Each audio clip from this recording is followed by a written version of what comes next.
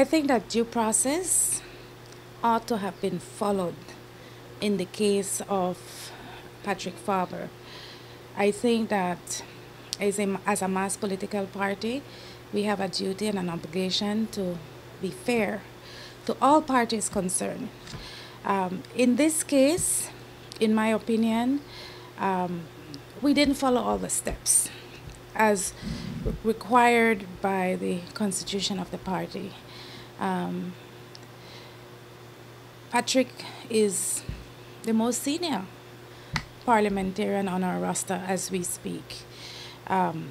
There were some issues that I think needed to be sorted out indeed, but there is a way and there's a process for that to be done. Some steps were missed, in my opinion.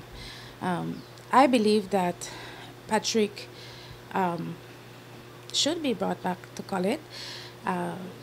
There was a convention, an endorsement convention held in Collet. Again, that was departed from the constitutional provisions for a convention to be held.